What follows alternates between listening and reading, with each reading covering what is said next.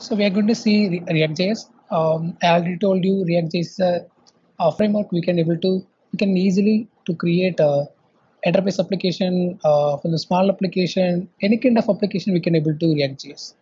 I will tell you how to do that and why we need to choose a React.js. So we will see in the call. And when talking about React.js, how to introduce that? So when when we try to introduce some of the framework or library to others, it should have some positive and negatives, right? So React.js have the huge amount of positives, but some amount of negatives as well. So why we need to choose React.js? React.js is a library. It's not a full-fledged framework. It's just a library.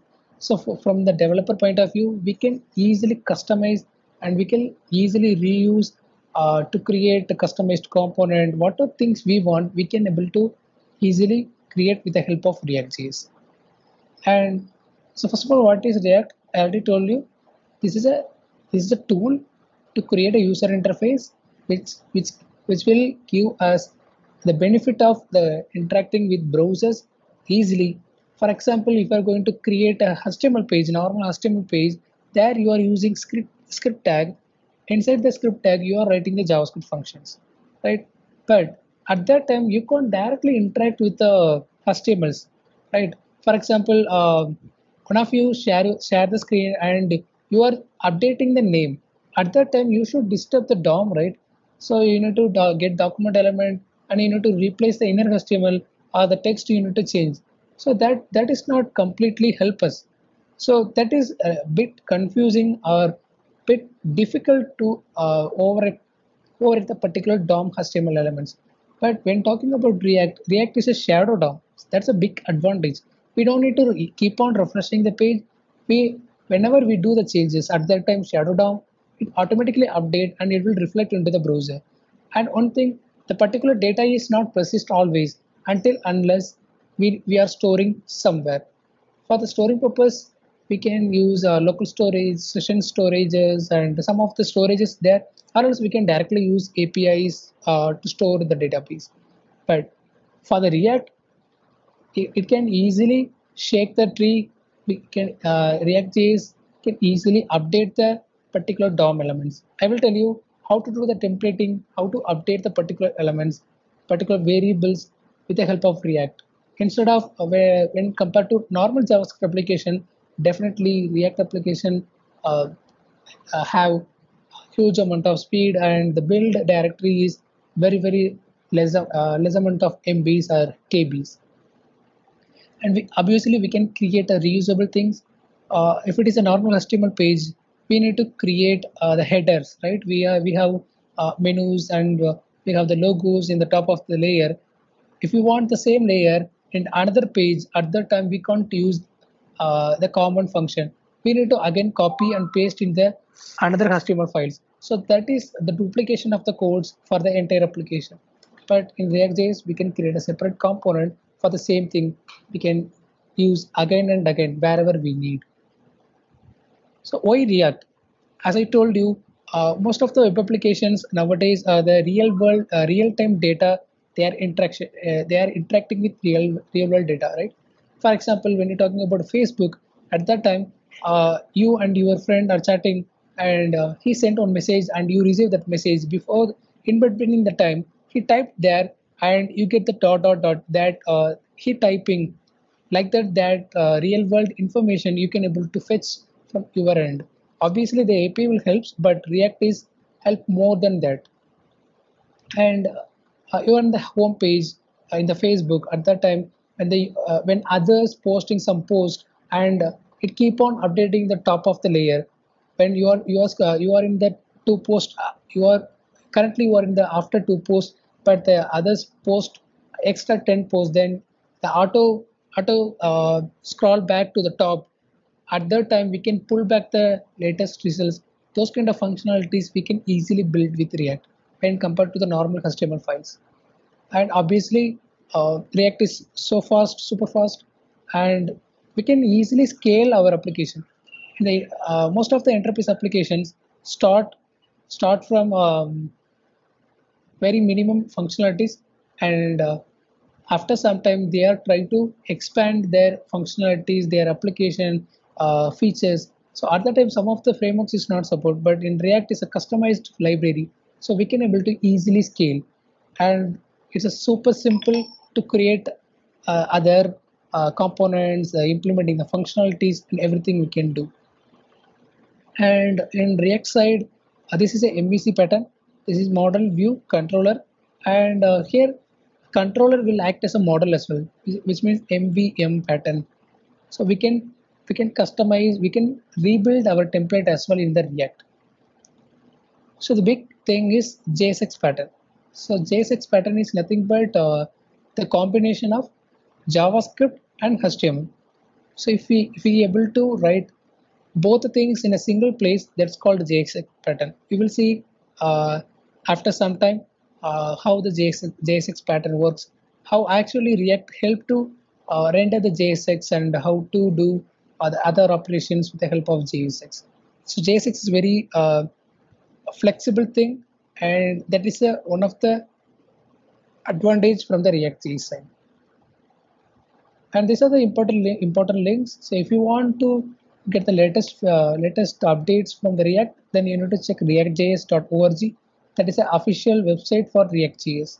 So whatever you have the queries about React.js, if you want to check the old version and the latest version features, then you can obviously need to go React.js official website. And whenever you get some errors, at that time you want to clarify that, obviously you need to check this place, React GitHub repository. This is the link for that, github.com/facebook/react. Everybody know Facebook is the owner of React. Their community is actually creating the base of React. And nowadays, most of the JavaScript developer jump into React, and they are contributing to build the React.js library better than better. And these are some sample application built with React. So most of the application we regularly use, like Facebook, WhatsApp, and Netflix. These three applications definitely everybody using day by day. And rest of the applications may or may not be known, but in the Salesforce side, lot of companies working. Dropbox, Airbnb is a big company in the world, and Atlassian. Most of the companies using this Atlassian to store their files, so kind of a source control. And Cloudflare, big company in the server side, and BBC, a big news company, Product Hunt, Reddit. So most of the big company, giant companies are using React.js. Why? Because the speed, the performance, the build, the simplicity. That's the reason these kind of big companies using React.js. And so when we start working on React, so what are the prerequisites we need? From the software side, we need to install Node. Obviously, you can install the recommended Node version in your laptop. It may in any kind of platform. You may be Windows or Mac or Linux. You need to install Node with the recommended version. And from the programming side, basic knowledge of JavaScript, that's enough. And HTML, CSS for the styling purpose and doing the some visualization in the browser. And yep, so these are the basic things. Let's get jump into creating the application and start working on that. So let me go to the terminal. So here we, from this command, so this is npx, this is not npm. What is npx? Npx is a part of Node. We can customize the current version of Node. For example, in the Node side, they are releasing Node 14, 10, 11. So they have multiple variety of versions. But from in our office, we may work different kind of projects. Some of the applications are the legacy application. Some of the application we are going to create from the scratch. At that time, at least we need to install the particular Node version for the specific application, right? If it is a scratch project, obviously we can use the recommended version, which means the latest or the most supported version. If it is a legacy application or the old application, at that time we need to use the specific version of the Node.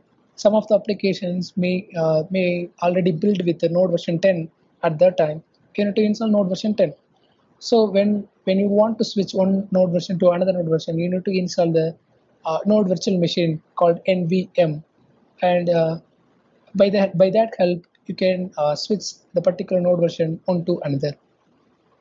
So this is command npx create react app.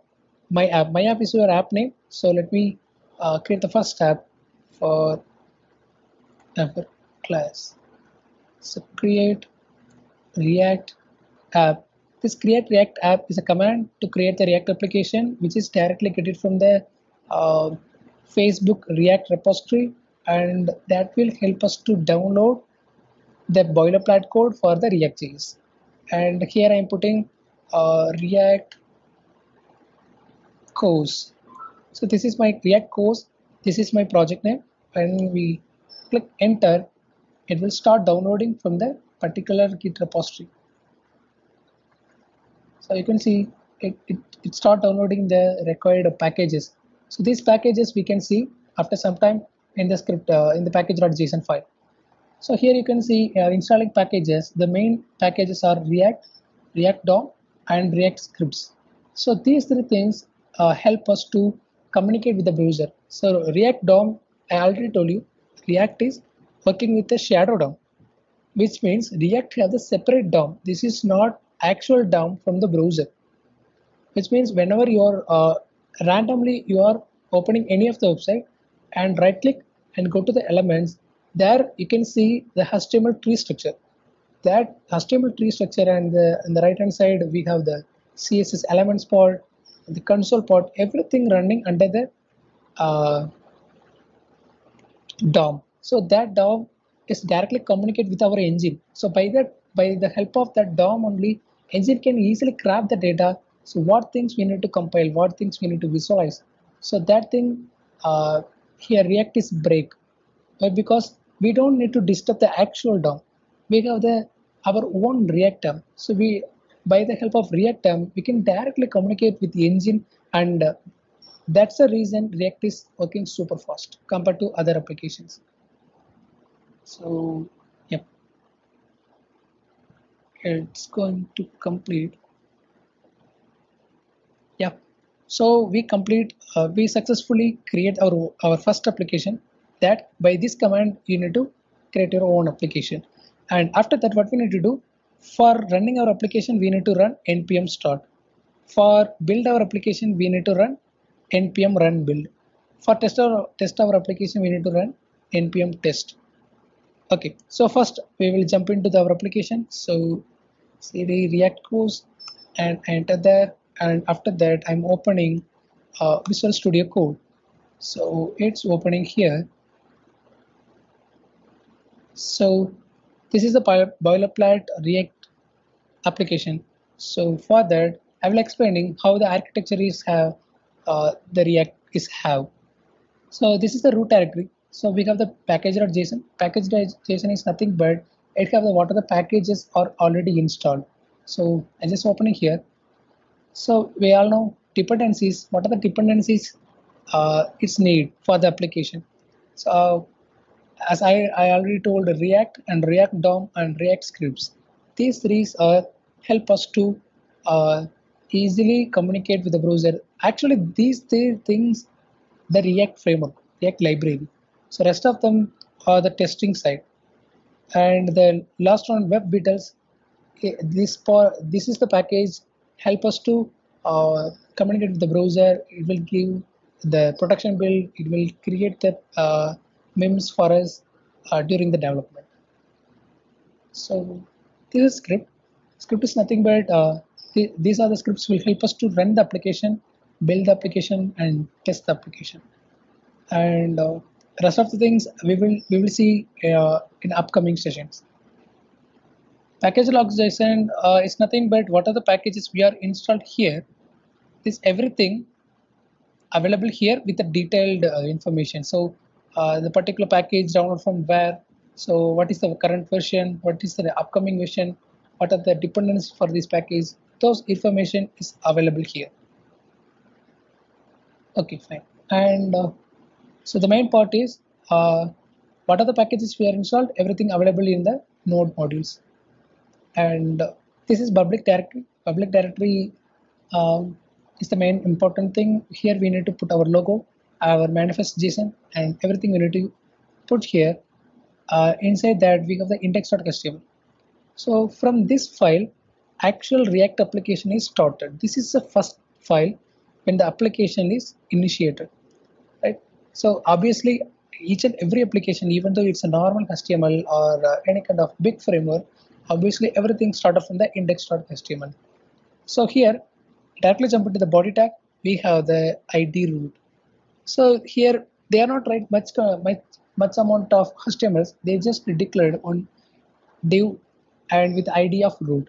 So this ID root will help us to render the entire application. I will tell you how to render the entire application to this root. And if we have index.html, definitely we should have index.js, or because this is React.js, right? So where that index.js, that is available inside the src folder. So here we have index.js. I'm opening here. So these are the import sections like React on React DOM. It's very important. And after that, this is a render section. So as I told, the entire application needs to render within the root. For that, we are using the normal JavaScript code, document.getElementById root. This root is available inside index.html, right? So we are creating the new root and store it in normal variable, right? This is normal JavaScript code, and we are creating the root and we store into the normal one variable. That's a constant variable. As I told, we can't able to overwrite after some time. That's a constant variable. That's the reason here they are using constant. There is only one root for the entire application. That's the reason they are using constant. And after that, we have the root, and within the root we have the empty things. So we need to render the HTML files. We need to showcase something. We need to do some functional things. We need to do some navigations. Everything we need to do. So for that, we have the custom component called app. App is nothing but app.js. Here we can see. So that is imported here. We don't need to put app.js like this. It automatically take /app. .js extension is auto-readable from the React.js side. And this is a class name or function name. Okay. So this is the way to render the actual application. So I just jump into app. So this is app.js, and here from the React.js side, they give some boilerplate code. So how to run this application? Go to package.json, check the script. What are the scripts there? To run this application, we need to run the start. For that, I'm opening the terminal, and here npm start. You can use npm, or you can directly use React scripts start. Anything you can use. That's up to your wish. So what are the scripts here we have? You can directly run with npm start. If you want to run build npm build, like that we can directly call the things. So now I'm going to start the application. So npm start.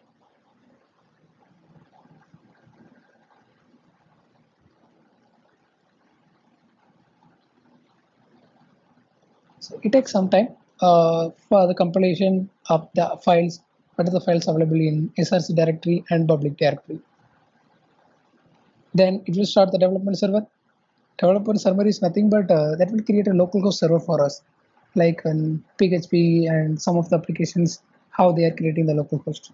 In a similar manner, React.js also created a separate localhost server for its own. So here we can see we have the local server, localhost 3000. The default port of React.js is 3000. If you want, we can change with the tag -- port is equal to, we can give the customized port. And here we have the your network, like what is the current network we are using. With the help of that, you can connect to your other devices. You can directly run this port, run this IP address, and along with the port, the similar localhost application will run your mobile or your other laptops. Okay, I will jump into browser. So here you can see the normal React.js application, right? So this is a normal boilerplate code.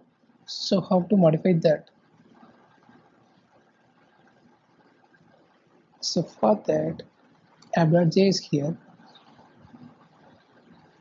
delete everything, and test about the browser. So here we can see test input h1.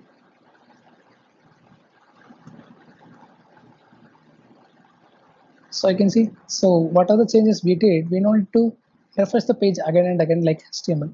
It automatically compile. So what, for example, here I am changing testing and I save. Again, you can see again the compilation is going, and once the compilation done, it will back to the normal thing and we can go the browser.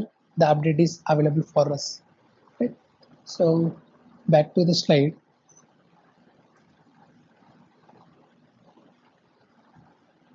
So in this slide, as I told, React App, there's a command help us to create the new application. So to run the application, we need to use npm start. Okay, so hello world application just now we created. So how to do that and everything I shown you. And so as a developer, as a React developer, we have some regular routines that's our developing the application and executing, running the functions, functional things, and the application, everything we need to do. And then what we need to do, we need to build the application. We need to give the build, so we need to give the build files to the server team, and they will host for us. And finally, debugging is a very important skill for each and every developer. So let me show how to debug the things. So in the browser, so inspect this.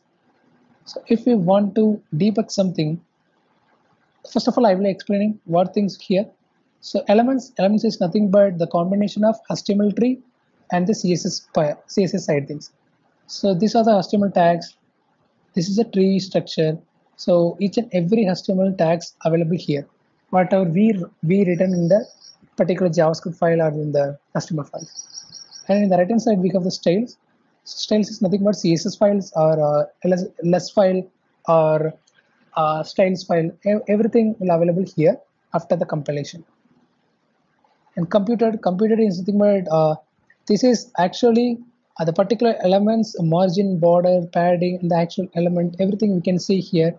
We can, with the help of this thing, we can write CSS. And this is the layout. What this is for customizing things and event listeners. Yesterday we seen, right, in the JavaScript side we have the n amount of events.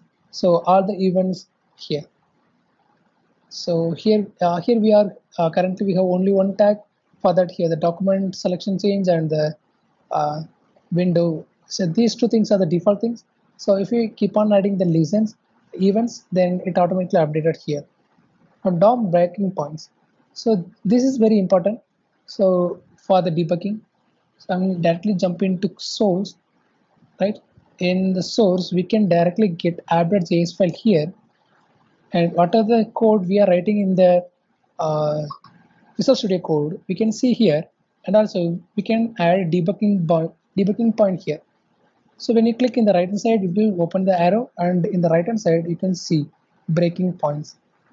In app.js line number 6 and 7, exactly the same. And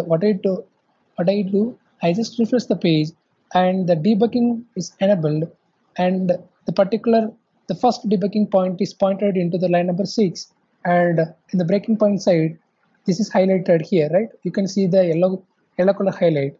So it will directly jump into this line because the debugging point is added.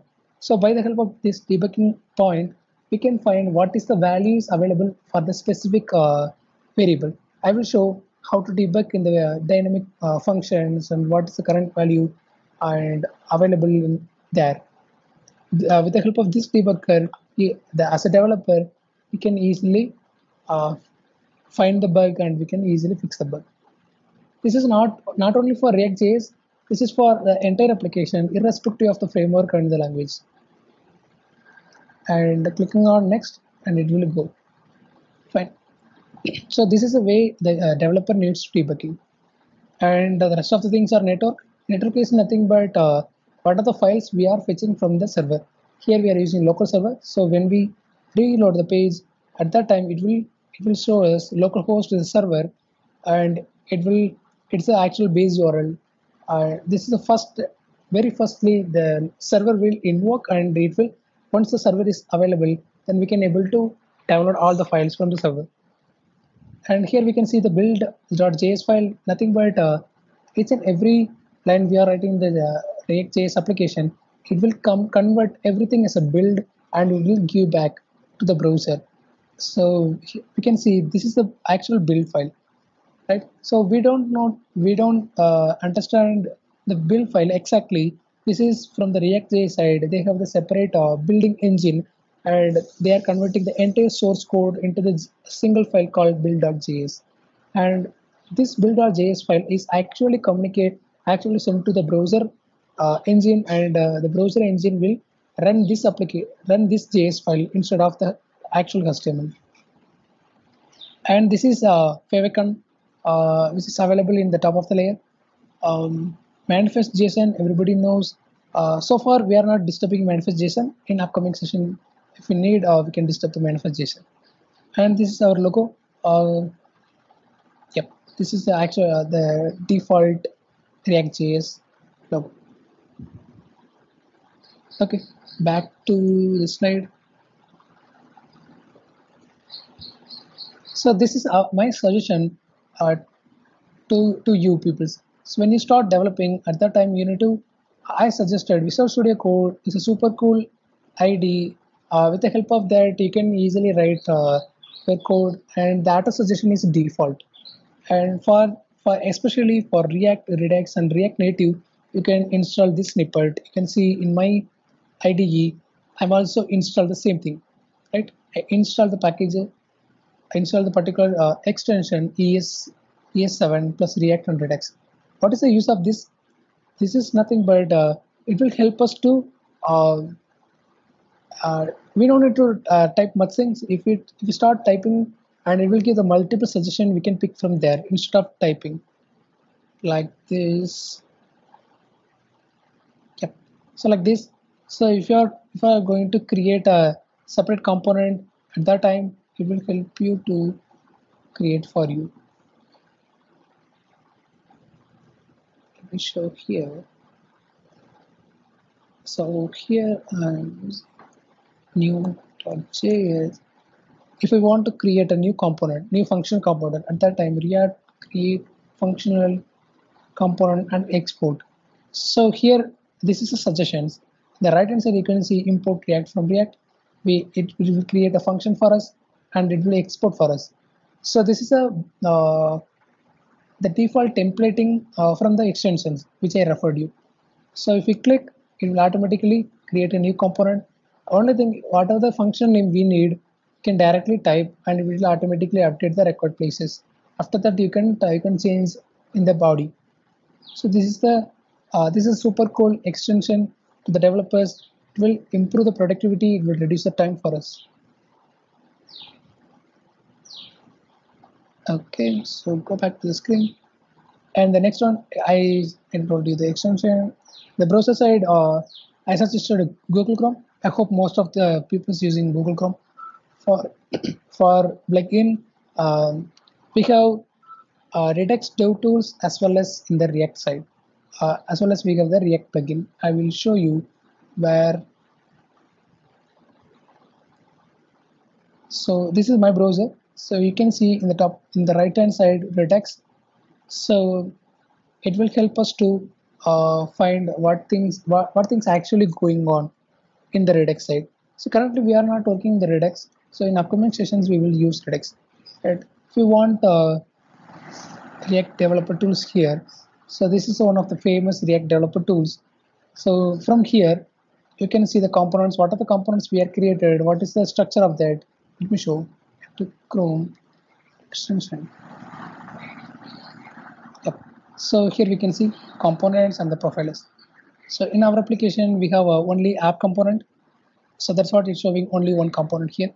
If we have multiple components, it will keep on showing like this, app or profile something.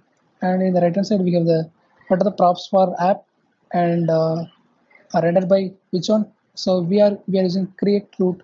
So that's what we are defining in the index.js file. That also it's showing in the source. So we can see each and everything here with the help of this particular extensions. We can easily do the debuggings. And profile as is nothing but it will help us to the states what things are available, the component state, everything it will available. So far, we don't have any states, so it's just a boilerplate code. So in upcoming session, we will look into the components and the profilers and the React Redux as well, right? So these are the extension. Do your side just install the IDE and browser extensions, and be prepared your side and try to create your own application with a boilerplate code. If you want, you can modify the app.js file, whatever you want.